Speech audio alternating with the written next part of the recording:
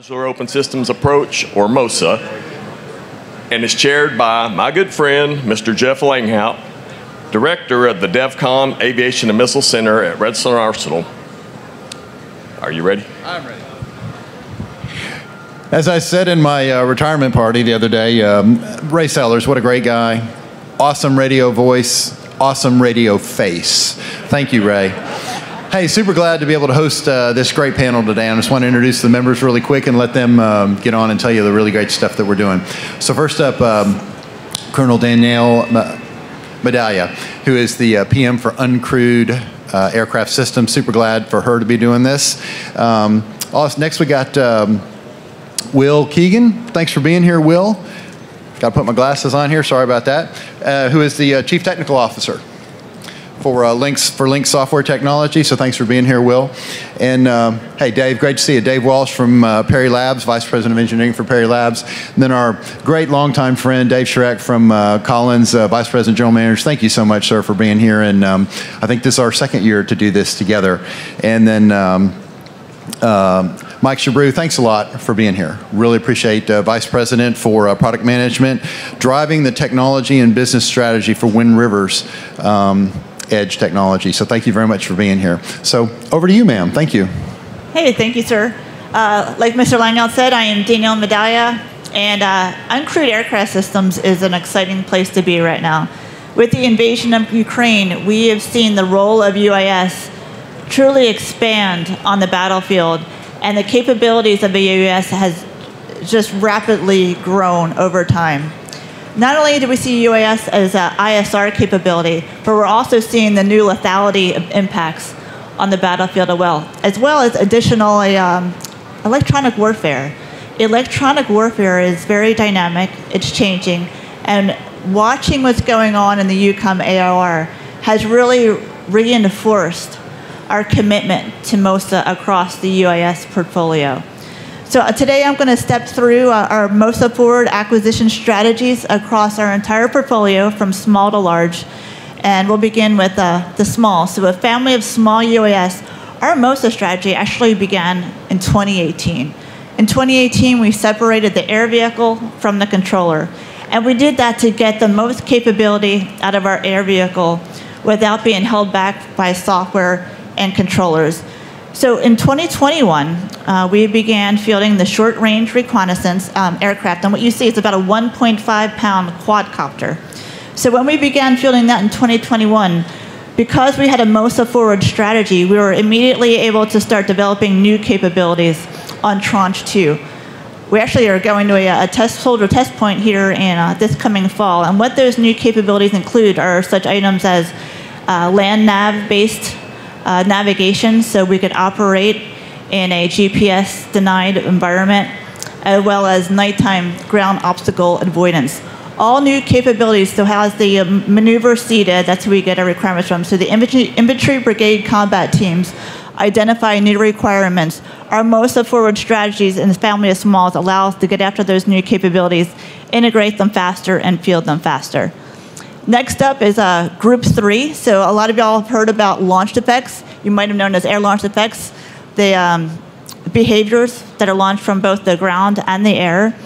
And we got after that in a very different type, novel way. So we competed payloads, the mission system, the air vehicle, and the integrator all differently. Again, that MOSA piece, we're going to say we're going to be MOSA. Well, let's get a variety of industry partners in there and see if we can make this happen. And what's interesting about launched effects is right now we're in the small prototyping phase that we'll field in 2025. But we haven't even begun to capture the majority of our requirements document. Our MOSA forward strategy will allow us to integrate new behaviors and effects as they mature, as well as a variety of new air vehicles, small and large. Also in the same Group 3 space, we see future tactical UAS. Now it's really important to note here, each one of our MOSA strategies is different. It's not a one-size-fits-all approach. So F2UAS, unlike launch effects where we went to 5 industry partners, Here, we're competing 5 industry partners, and we're currently in that down select here. And what's different and novel in FTOAS also is that we're using a model-based systems engineering. The proof is in the pudding when we say, is it really MOSA compliant? So we laid out our profiles that we want an industry to follow, and we're going to verify it continuously throughout the competition.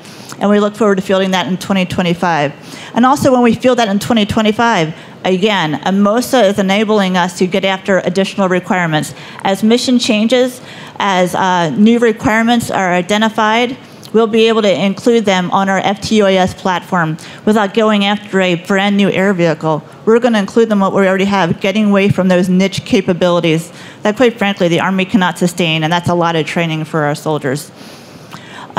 What's really different here is when we talk Gray Eagle. So Gray Eagle, as you all know, is already flying. It's an enduring capability. So our approach to MOSA has to be different. A lot of time is taken to see what is the juice worth the squeeze when it comes to specific items of MOSA being integrated into the Gray Eagle. So specifically, we're getting a new avionics architecture system that allows us to reuse software that was already developed, matured, and fielded. And what we're seeing is that it is decreasing the time it takes to identify the target. So accelerating that kill chain right there in the air, increasing mission effectiveness. Similarly, expeditionary ground equipment with Gray Eagle as well. We know that our soldiers don't want to stay in our big shelters, huge logistical footprint. That's just hard to move around. So what can we use to make it more expeditionary and from a software perspective, make it hardware agnostic? So you might have heard of the terms, and you heard General McCurry mention it yesterday, scalable control interface, and RAC2, which stands for Robotic Autonomous Command and Control. These are software. These are software programs in the PMUAS space, and the beauty behind these is that it's hardware agnostic. So it's an open architecture. We're currently in the planning phase of these software pathways, and we're going to be competing in 2025 for execution. And once we go there, we'll be doing capability drops. We are required to do new capability drops annually. And what's awesome about this, not only is it going to control ground robots, but also up to Gray Eagles. You'll see this SCI software in our helicopters, FARA, FLARA. It'll be in the TOC, it could be in the vehicle, it could be in the soldier's kit. So whether you're a viewer or a user, you'll be able to see all the UASs in your battle space. You'll be able to see their video, or you can ask permission and employ the UASs in your battle space. Again, that open architecture and software will allow us to quickly insert new capabilities in our capability modules that we're getting after through novel contracting strategies that we need from our vendors. Again, just rapid inclusion of capability that we got to get out to the field. So in short, sorry, I just went through my whole thing. I apologize, gentlemen. UAS, PMUAS is very committed to MOSA and everything we do. We know that the threat's changing, and we just need to rapidly stay ahead of it. We want to increase our capability at the speed of innovation, and how we're doing that is using that MOSA forward approach. Thanks, sir. Thank you, ma'am. Over to you, Will. Hello. Go to the next slide. And the next one. All right. So I'm here to talk about our operating system strategy. It's called Mosaic. The goal of Mosaic is to make a modular operating system. We want to make as many parts of an operating system that have an important part of an engineering process to be as standard and substitutable as possible. So traditional operating systems had been coupled with tools where you have to build projects with the same tools, and everyone has to use the same tools.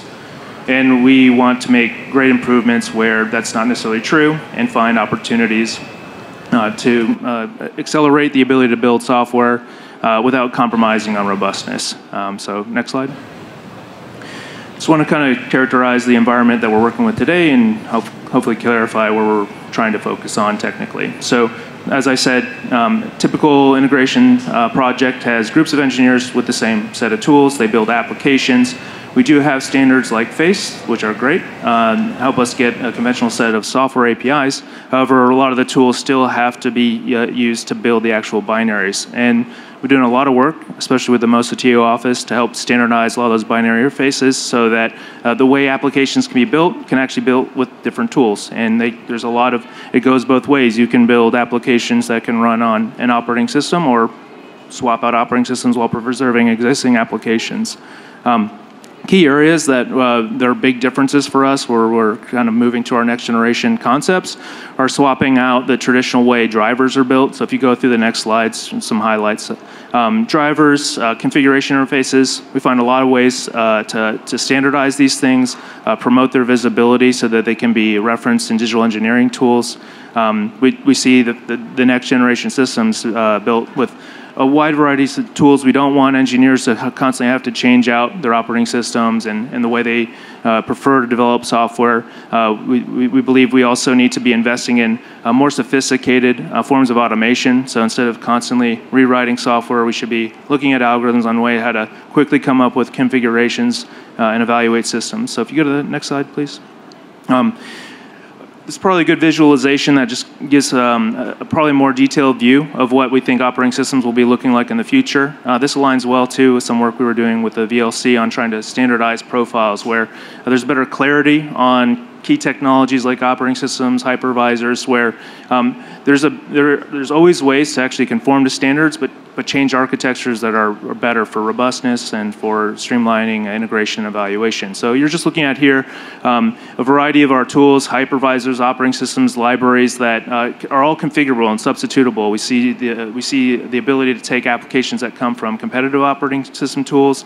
We see the ability to take legacy software, and we need to continue to invest in the way to standardize the configuration of these systems so that you could have a common set of tools that you don't have to keep swapping out when you're building systems, and try to invest more in a consistent process. All right, and next slide.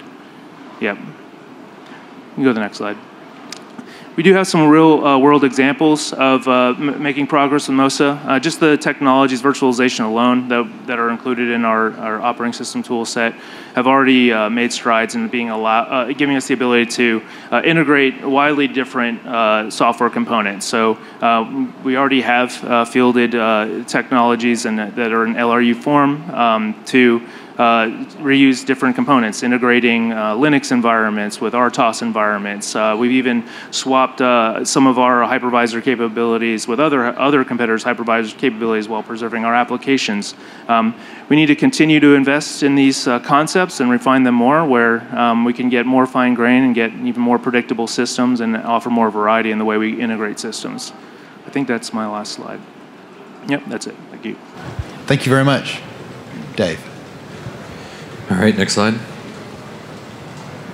Next slide. All right, so I'm going to start off with a bit of an education session. So the 5 principles of MOSA, if you look at the guidance that's coming out from PU Aviation, you'll see this. General Barry has it on the website, actually, that talks through enabling environment, modular design, key interfaces, open standards, and certified conformance. So the genesis of that requirement actually dates back until 2004.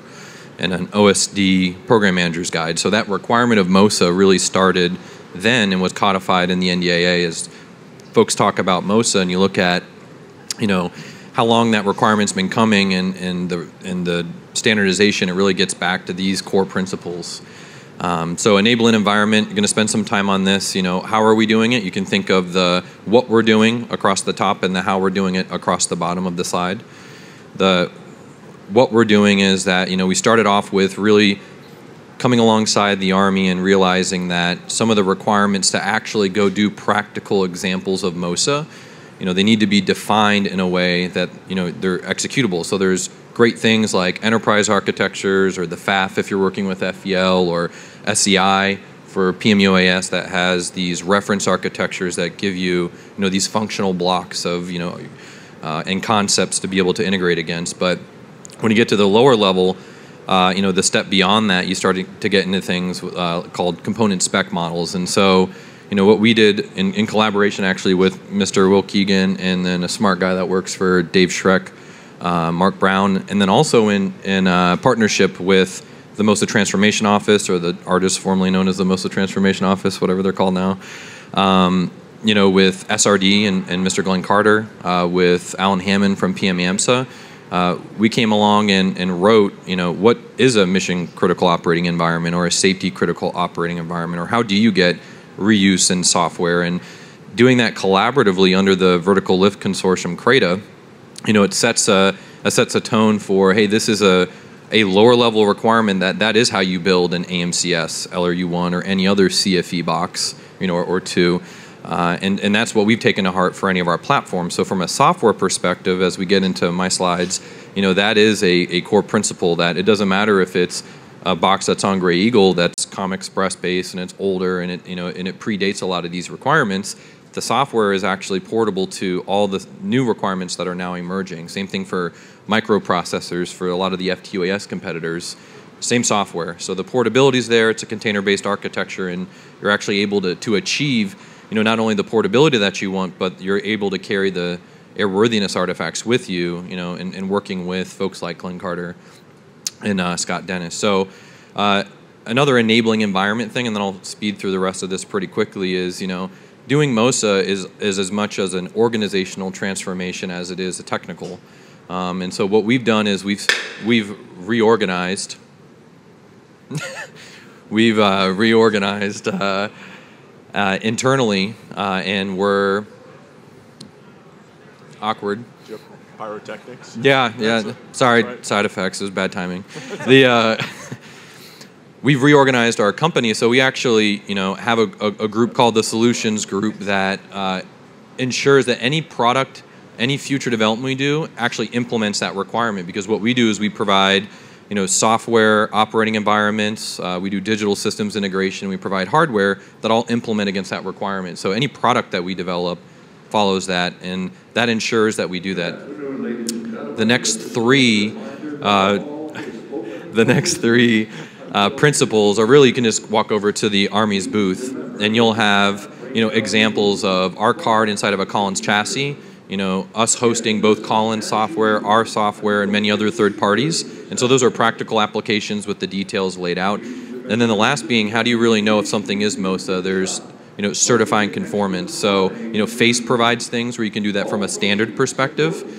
But what we've done is we've actually integrated our digital engineering environment. We've developed that so you're actually getting verification that you followed these MOSA architectures that are now government mandated, so that we can achieve them. Next slide, please. So in graphical format, what does that all mean? So basically, the same software goes everywhere. So if you look at the bottom middle, what Colonel Medallia referenced in terms of that expeditionary GCS, Perry Labs does provide that. But we also provide that on our Stellar Relay, products on the left-hand side that are on UAS today in these non-standard form factors. And because it's the same software stack, because we've worked with people like Will and Dave Schreck's team and the Army, we're actually able to use that container-based architecture, whether that's a unikernel on the safety critical side or containers, you're able to get that reuse over to those 3U VPX-based programs, and that's what's in the Army's booth. Next slide, please. All right, so stealing a phrase from Tom von Eschenbach of "Go fast with few, go far with many," or not. Today, if you work with OEMs or traditionally, 3, 4, 5 year OFP release cycles to be able to get capability to the field. What we've been able to do in the past with Project Convergence is over 200 integrations in those areas with all those customers or with all those partners. And so, that's a starting point. Because of that same software architecture being container-based and aligning with the Army's requirement, we're actually able to carry things from Project Convergence and Edge into, program of record things with ground modernization, where we're able to come alongside partners like General Atomics, who's relatively new to FACE, and be a good steward from the ground side. Same thing, Tectonics and others. Next slide. And so the culmination of that is, well, that's UAS. How does that apply, or how does that benefit, the man fleet? How does that benefit the rest of PU Aviation and to get after MOSA? And really, the proof is in the pudding. So again, following a collaborative government requirement that's on a ground system for a bunch of stuff that doesn't have the same airworthiness requirements, we're investing in going the extra mile so that you can port it over. And it goes in a Collins chassis, and it's our card, and it's our environment, but we're working and hosting. And actually, 2 weeks after we submitted these slides 2 weeks ago, there's another company, Aviation, where we integrated radio control of a PRC-162 in less than 2 weeks. And it's because of that same architecture and collaborative nature. So that is what Perry Labs is doing in this space. Thank you, Dave. Dave, over to you. Okay, got the 2 days here. Hey, you can go on the next chart, please.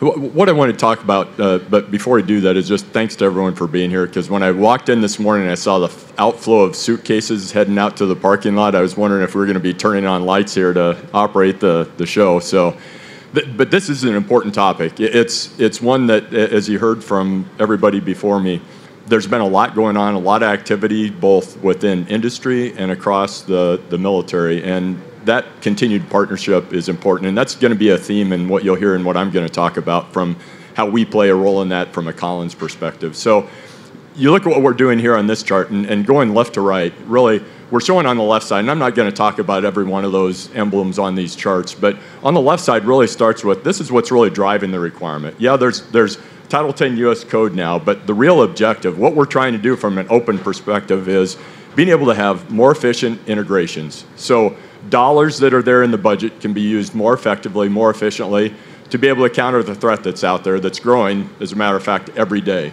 And then also to be able to have solutions that can be, especially in particular on the mission side, that can be implemented and changed and pushed out to the field on a more frequent basis. Not every other year or every 6 months, but every day, every week if needed for the warfighter. That's really the objective that we're trying to get to. How we're doing that, and I'll give big kudos to the Army for really driving the change, because to be able to set the standards, you had to be able to say, and PO Aviation, General Berry was very effective at telling his program directors, we're all going to use the standard. I retired from the Air Force. There were 2 or 3 efforts to do open systems that collapsed under their own weight because there was no one that said, you have to use the standard. Number 1, we're going to develop the standard. Number 2, you have to use the standard, because if you don't use the standard, guess what? You don't have a standard.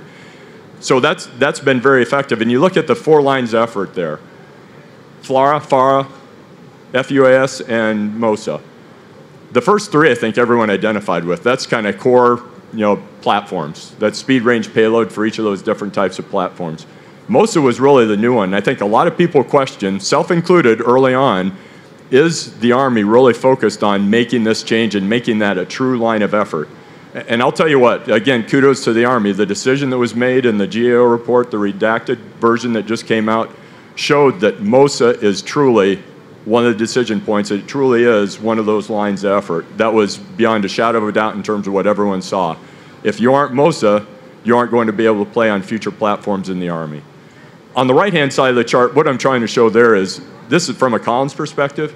We're making big investments in this area, but we're making big investments not only because of what the Army's doing with future vertical lift, it's also what the Army's doing with the enduring fleet. Because guess what? That enduring fleet out there has to operate in the same environment, the same Indo-Pacific environment, the same environment that we have with what's going on between Russia and Ukraine, that the future vertical platforms do, and they need these capabilities too. How do we do it there? Also, what's included on there is, how do we bring those capabilities to the Air Force, to the Navy? We just won a big program with E2D to upgrade the command and control platform for NavAir. It has open written all over it, and a lot of that work was done based on initial work that we did over the last 8 to 10 years, starting with the U.S. Army, that's now starting to flow into the other services in a very big way, for the same reasons. More efficient upgrades, and ability to be able to make those changes out to the field and drive them out to the field more rapidly. The other thing, I'll just take a quick pause here, but on the 4 lines of effort and being challenged by the government, I'll hats off to Jeff, our moderator here, and congrats to him on a distinguished tour of duty and a distinguished career, and his retirement was early this week, so he's in overtime right now. But thanks to you, because he was one of the first folks that really put a finger in our chest and asked us some hard questions about, okay, we're bringing some of the marketing, bringing some of the, this is what we think we need to do, but he really questioned some of the basics, not only of industry, but also of what the government was doing, and that helped us all move along as a team down the road. I think it accelerated a lot of our path. And General Berry and his team were doing the same thing. Next chart. Now what I'm going to do is, and you can look at this and go, holy shit, Shrek's saying that it's a Collins-centric view of the world. All I'm showing is that Collins is one part of an ecosystem. And we're looking at it in terms of how we're making investments. So this is a chart that I use when I talk with my boss and try to get the investments that we need to make good on the solutions that you saw on the prior chart. So what we're doing is we look at an iterative, and it's not only the technical solution, which we've talked about a lot here, it's also about the business case. Because what we're doing, and when I say we, not just Collins, we as a group, that's what we're doing, making the most of what we already have. That's the theme of the panel. What we need to do as we go forward is continue that teaming, continue that iterative process, because we're changing the way DoD acquires systems. You know, there's been a lot of talk in the past about, you hear acquisition reform, and that's usually focused on how are we going to change the federal acquisition regs, things like that. That's important. But what we're getting at here and what makes me excited and makes our teams, our engineers and all the folks working this excited, and working with the Dave Walsh's and his company and all the folks up here, is what we're doing here actually changes the face of acquisition more than anything I've seen in the last 2 to 3 decades. And that's what's really exciting. But we aren't quite there yet. We have to keep driving and get across the goal line. And what we're showing here is that you look on the upper left-hand corner, you see a lot of companies that aren't Collins. Those are third parties. We call them third parties, but those are our partners. Those are the partners, and that's basically, if you have iPhones, Android phones, that's basically the group of apps, if you will, that we're starting to collect up to ride on a backbone to bring those capabilities to the Army. You see some of the common, folks you'd see, BAE System bringing aircraft survivability. We've done demonstrations with each one of these companies showing how you can quickly integrate in a month, usually 2 months or less, integrate significant capabilities that used to take 2 years, $10 million, $20 million in the span of 2 months. That's what we're trying to do as a team, trying to get to that more efficient environment.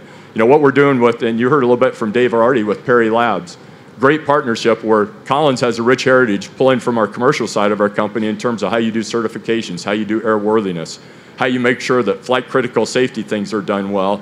We're building some chassis and processors, assured multi-core, leveraging all the capabilities that are out there. And in partnership with Dave's company, who's pulling in some of the mission and the mission processing that he talked to you about just a little bit ago, and being able to apply that to some of the third-party apps that then ride that, like some of the General Atomics, some of the things that you heard the Colonel talk about earlier. That's what we're trying to build, is that flexible backbone where you can really make those, 8 companies turn into 800 companies. That's what we're all after. That's how we're trying to change the face of what goes on and how we're trying to bring innovative concepts to the fleet that have never been brought before. And that's pretty exciting. Just to give you one snippet, I just heard recently from a coworker, she was saying that her son was, 8-year-old son was taking a test. And it was an English test, had to do some writing. So he had to write a 2-page paper during the test. He talked into his Chromebook, which his mother was just like, how can you do, you're supposed to type your test. But that is the group that is going to be flying FARA and FLRAA platforms. That is the way they think. Everything that we have here, these are kind of the common apps that we think of today. Once we have open backbone, those companies and those capabilities are going to explode. And that's really what we're all about, is how do we ripple that and how do we accelerate that as much as we possibly can. On the right-hand side, you see some of the, in the upper right and the far right, you see that's really our customer base. That's who's going to use these systems. You look at the partnering that we've done from a Collins perspective. We're working with CRADAs to make sure that we're taking some of our civil cert pedigree and helping with, this is how you certify, make sure that whatever changes we make to a platform are airworthy. How do we do that? Providing some of our background and knowledge to be able to share that with the team. And again, that's not just us telling the Army, this is how you need to do it. It's been very iterative in terms of, this is what we need to do, this is what we need to do as a team. So we're going to continue all those partnerships. That's what we're all about in terms of building the picture in the future. The one thing that I'll just, my final thought, and this is my last chart, but before I get off the stage is to highlight, we've talked a ton about technical solutions up here today. And I'm going to hit on the top part, the business case. Because the business case rides not only on being able to build the right technical solution. I think right now we have a pretty good idea what the technical solution needs to be, given the body of work that's been done. We're pulling together the teams, and we have kicked off some of the activities to do those developments and move them along. The challenge that I see in front of us, where there's been some work, but we need to continue the work, is in the business side of the case, where there's this thing called IP rights and data rights. And that's one that we need to continue to mature, how that's looked, how many data rights are required, because really what we're about, and here's one, I'll just give one example and then we can all think about it and get together in groups to figure out how we're going to get to a little bit better place. In most of the requirements documents that we've seen, you're given an exception to be, most cases you're supposed to provide your IP. If you're open, you can get an exception to that and be able to say that, okay, I don't have to provide my IP because I'm open. Isn't that backwards? If we have companies that are building open, why are they asking for an exception so they can be non-compliant to an RFP? We have to think about that as a group and figure out how we're, and I'm not saying this isn't a poke the government because you, government, have to figure it out. We as a team have to figure that out because it changes the way we look at IP too. Not just we, Collins, that we, everybody in industry. So I think that's one area that we need to continue to make turns on. We've made continued progress in that area too, but that's one that just as we finish the technical pieces, we also have to finish the other pieces. And that's where I'm always good for a sports analogy. So so this is one where, and it really highlights to me why it's so important we work as a team. A bunch of years ago, early 80s, there was a East-West all-star game. Some of the players on that team were, Eric Dickerson was a running back. Eric Dickerson, if you don't know him, his rookie year set an NFL rushing record, still stands today. 2 years after that, set a rushing record that still stands today for all time, over 2,000 yards. There were 5 linemen on that team. 4 of the linemen averaged total of 60 years in the NFL, 2 Hall of Famers. When they got together to play that game, you'd think, this team is just going to obliterate anybody. First 2 practices, the running game was not too sterling. Why was that? It was because Eric Dickerson got to a hole faster than any other back you'd seen. And I was one of the linemen. I was from Air Force, so I never played again another day in the NFL like the others did. But we had to adjust as a team. There were all-stars, there were Hall of Famers, there were people who are going to play 20 years in the NFL, but we were not going to be successful unless we worked together and figured that out. We're at a very similar place with what we're doing in MOSA. We got a lot of all-stars. All the people up here are great in their individual areas. All the government folks that are working at government programs are great in their individual areas. We have to figure out how we get the timing down so that all these things come together at the same time, at the same place, and we get the great play that we expect. So appreciate your attention. That's all I had. Thank you, Dave. Thank you, Dave. Over to you, Mike. Thanks. You can go to the next slide, please. Next again. So I'm a business guy, so I'm going to try to give you the business aspect of things. And I want to look at MOSA. There's 5 things that are very important. The first one, as you probably know, this is obvious. We want to reduce vendor lock-in, right? We want to make sure that you can get the capability done and have another vendor swap. It's pretty obvious, right? The second thing that we want to see, establish common operating environment. I work for a software company, so there's going to be a strong software bias in everything I say. So I just want to be careful here, right? The other thing, we want to be abstract from the hardware. I know it sounds silly. Hardware is very bespoke. It has some features. We want to be able to swap the software just the same way you want to swap the hardware. One thing that I see across the world today is we have a lot of problem hiring talent. So we want to make sure we have the capabilities in the products that we are in order to enable MOSA that is aligned with the talent that's available today. It was mentioned just a few minutes ago about an 8 years old today using the product he or she's used today. By the time they get to do something, the environment that they need to use needs to be adapted to their thought process. When I was in college, we learned assembler. If I look at my daughter in college, they have no idea what that is. It's like from another planet. So we need to align with what the engineers of today and in the future can do. I know it sounds silly, but it's extremely key. If we give them technology that's 20 years old, we'll have a hard time finding people who want to work on these programs. And 5, we need to look at reducing cost of operation. In the world, across all industries, automotive, defense, industrial, medical, chemistry, oil, everything is about cost of operation. It's extremely expensive to change software once it's in the field. So the question is, what do we do, and how can MOSA help, and how can we enable MOSA to go even further? So if you go to the next chart, there's 5 elements. So enabling, reducing vendor locking, it's obvious. We talk about FACE, we talk about open group, right? We look at A-Ring for functional safety certification, DO-178C, et cetera. the Cloud Native Computing Foundation, the Kronos Group for graphics, right? There's all kinds of standards, IEEE for TSN. It is key to use open standards. Proprietary is interesting, but it doesn't scale. It never does. Everybody has tried it, it failed. And we have examples upon examples of our industries that have moved away from proprietary technologies to open technologies. The biggest one is the cell phone market. Everything in the telecom industry is completely disaggregated. The hardware is a commodity, the first layer of software is commodity, the value is in the application. We need to focus on enabling the value at the highest level of the application. Number two, I mentioned it to try to provide common operating environment. You're looking at POSIX. You're looking at phase conformance, 3.1 today is the latest one. But you also look at language standards. You want to be able to provide the right tool for the engineers. Virtualization is also key. That's what's brought up a little bit earlier. Why virtualization? Because you can disaggregate some of your software from the underlying hardware. You can remove a functionality, put a new one because you planned for it. If you don't design today with that in mind, tomorrow you'll have to retrofit. And retrofitting is extremely expensive, especially in a flying machine, let's put it this way. And finally, to address the cost of managing your software, we want to look at containers. And I know containers is a concept that in the mind of a lot of people is an IT concept. That's not the case. The specifications for containers are completely open, managed by the Cloud Native Computing Foundation.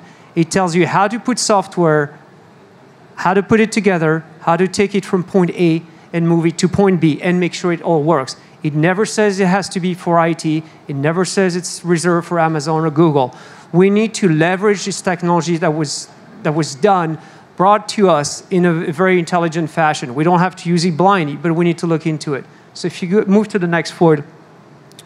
So the first thing about you looking at MOSA, and that's the first word, modular. Modularity is the opposite of where we are today. If I look at the last 25 years I've done software, it's spaghetti everywhere. Every engineer thinks they're going to do the next thing. It's going to be great because I'm going to optimize it, but they don't think of it longer term. Once it's deployed, how do you change it? How do you update it? Amazon updates its software every 11.6 seconds in the field. I'm not saying we need to do that in a war machine, because that's maybe a little extreme. But it was mentioned earlier, it would be nice to update every 2 weeks, or just before the mission, we get new intel, we can update the AI model, we can update some of the computing engines. That's where we want to go. So first step is going to modularize it. Make sure an application is independent to some extent of its surroundings.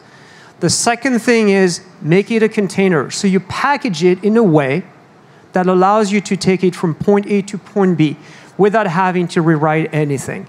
That's what containers were for. And I know I'm going to poke a little bit because I have Kubernetes in the bottom. And you say, what does Kubernetes have to do with an airframe?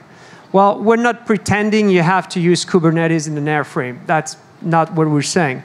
But Kubernetes gives you insights into your software. So think of an aircraft carrier. Think of a helicopter. Think of an airplane. How many compute units do you have? Hundreds. It would be nice to have a control plane that gives you that visibility into all the software. So you can easily update it. You can easily understand where you are. You can easily manage it. And then you can actually fight what I've heard some of our customers call fragile software.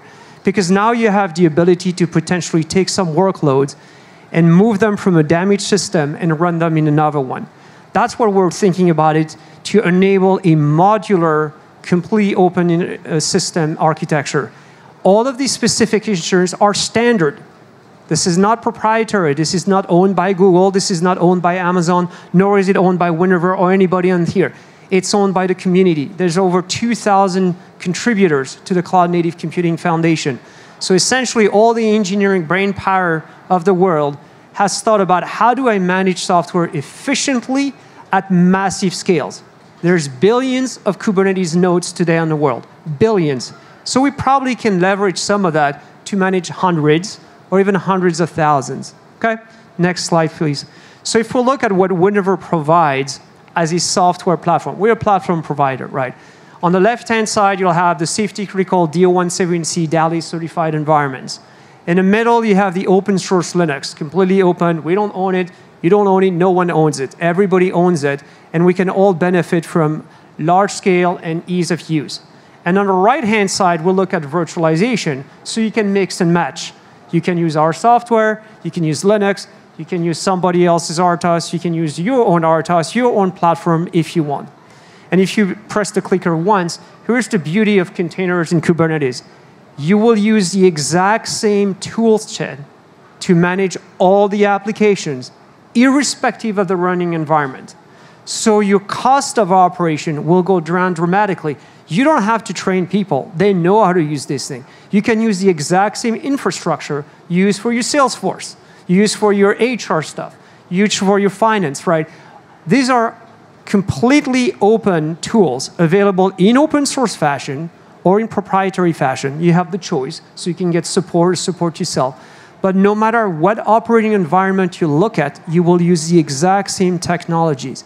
So mix that with Face, with POSIX, and other standards like OpenGL, Vulkan for graphics, TSN for networking, right? All of this. Mix all of that. Now you have standard application interfaces with standard packaging interfaces, with standard deployment interfaces, all of that being able to abstract away from the underlying hardware and underlying platforms. So anyways, next slide, please. So again, this is why we're looking at Kubernetes as the future. Again, do not take it as a, I'm going to use and put Google or Amazon in my tank or in my aircraft. No, we're not there. But the reality is the tools and functionality provided by this infrastructure is actually mind-blowing today. It is being tested, not in the battlefield, but it's been tested on a carrier. Your cell phone calls work in Kubernetes. Every time you place a phone call, there's going to be a container somewhere that's going to handle it. Every time you try to book a flight, that's the thing. Every time you try to order shampoo on Amazon, that's the same thing. So these are technologies that we know work well, and they work well, very well, at very large scale. So I know it's a little bit like I'm pushing the envelope, but as was mentioned earlier by Dave, right, we need to look at where we're going and how we're going to go way beyond where we are today. Because MOSA is today, but we want to make sure MOSA is also tomorrow. And there is a path to tomorrow. Thank you. Well, awesome. Thank you very much, everybody here. I just really had one question, and I wanted to give all of y'all the opportunity to just chime in quickly. We have about a little less than 10 minutes. So as you're implementing, right, the whole goal of this panel was to hopefully demonstrate to this audience, this is not just PowerPoint, we're actually implementing. Not talking about it, actually implementing. And I think so. Thanks, great job for explaining where you're actually implementing. So we'll start with you, Michael. So where has it been the hardest? What's been your biggest hassle of turning what sounds like a really good thing into reality and moving forward? What's been the hard part? And same question for all of y'all. That's an interesting question. The hardest part actually is to convince people that it's real. While we have a product today, no, it's true, right? We have the DVD. I can actually give you the DVD with our software today. It's available today. But there is some reluctance to go for it because it goes against some of the instincts of engineering. We talked about IP, right? Oh, well, but if it's open, somebody's going to steal my stuff. Or, well, but where do I put my secret sauce? So we see some form of a reluctance to adopt, because in software, at least in software engineering, this is a very creative job, and the engineer is like, if everything is open, if everything is available for everyone, how do I differentiate myself, right? I put it out there, and then next day somebody grabs it and fixes two things and claims it's better, right? So this is where we see the biggest. There's some kind of an inertia into how we do things today, and convincing people that they have to change their mindset. You mentioned mindset a bit earlier, about the value is not in just doing something. It's you have to do it, but then you'll have to maintain it. You'll have to go forward, so don't worry about it. And then we'll have new requirements. Don't worry about it. If we give you more compute, we'll find ways to use it. There's always going to be there, right? When I started working in software, we had 2 kilobytes of RAM. 2 kilobytes, not megabytes, kilobytes. Today, people look in terabytes, right? So it's always about changing the mindset and convincing people that being open doesn't mean you can't innovate, doesn't mean you can't differentiate, and doesn't mean your solution is going to be stolen right away. That's what we see mostly around all our customer base, if that makes sense. Thank you, Mike. How about it, Dave? I'll give it, and really my answer is very similar. It's the hardest part was getting people's minds wrapped around what is MOSA, what is open, because it is different. It's a different business case. It's a different technical kind of approach over what was done in the past. When we were going through our gate reviews internally, you had to do some previews with our senior leadership to talk to them about what is open. Because there's always this question about, well, how do we make money at it? And it was interesting early on when we were doing some of the initial presentations and talking with Colonel Phillips and at the time Colonel Fortier, very early on in those two programs, FAR and FLARA, one of their questions, which really tweaked my mind, was, what's your business case? I was just like, well, you aren't supposed to ask what our business case is. But they were asking it from perspective of sustainability, because they understand, and they understood then, and they still understand now, if industry doesn't have a sustainable business case that lives on year after year after year, at some point, it's going to start, there are threads that get pulled where investments don't get made, and all of a sudden you have a dead and dying product that can't be supported anymore. And that puts you in a worse position than when you started the open path. So I got it in spades. After they first asked the question, we started thinking, why are they asking that question? And we really dug in, and that was part of what we needed to do internally anyway, is how do you get your mind changed? One final piece, just to give you how significant and how long that takes, because industry is, before I was kind of, you could perceive me as poking a little bit at the government. Industry, we're rooted in the way we do things too. It took us, we had a strategic and financial plan, 5-year view into the future that I presented for the last 4 years, that was very detailed in terms of what we needed to do to be successful in the MOSA arena and the open arena. And it was just the last year that our head person for strategy for all of avionics, not just military, but the business and regional and the commercial avionics pieces, said, I think I get your strategy. And what was interesting was we'd already rippled it, as I said before, across the Air Force, the Navy, seeing that they're seeing some pull for that, some major pull. All of a sudden, our business and regional customers started saying, guess what? We want the same thing. Now, they're going to have a challenge in terms of they don't have an organization like the Army where they can say, this is our standard. But standards that we set can be taken off the shelf for them. So this is interesting, where it's something developed in the military environment could very well play through into the commercial environment in a very big way. But it's taken years to get some of our, I'll call it corporate memory, kind of respun to, this is how you make business. This is how you make money in the future. This is how we sustain the warfighter in the future, by building all those innovative apps and making those available to the warfighter at a moment's notice, rather than something that takes 2 or 3 years and $25 million to integrate, which we just can't sustain anymore. So that's what the biggest part is, just a new way of thinking.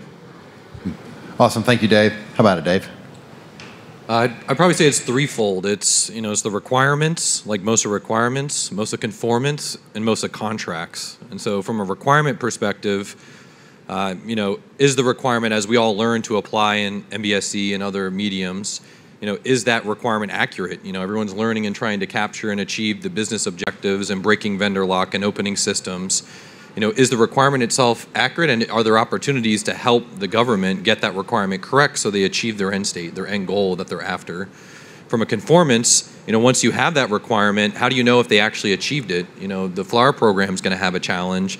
Colonel Medallia is going to have plenty of litmus tests of, but what is conformance? There's a line of effort that Matt Sipe established for MOSA conformance, and there's efforts like OSVD that are occurring for PM FARA, but those are separate events that are being handled separately for the same goal to validate requirements. And so what does that look like across PU Aviation, so that industry can have one requirement that's good, obviously not for a single weapon system, but one approach, and then a way to be able to prove conformance, and then the last being contracts, which is we can have great technology, we could cut into many systems, but there's established OEMs, there's established IDIQs, and we have a capability that could get capability into the warfighter's hands much faster, but those contracting opportunities aren't there as a small company unless you're, unless you sub to a prime, and you have to incentivize them to even do that, because what's the business case for them?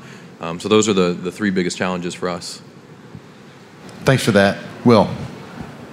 So for us, I think we looked at MOSA more from a technical perspective on how can we technically open as many interfaces as possible. And so if you kind of walk through the thought process of finding all the vendor lock points of the product, it's very easy to find a lot of technical challenges where there might not even be standards for things that are blocking progress for folks to substitute pieces, integrate pre-existing work.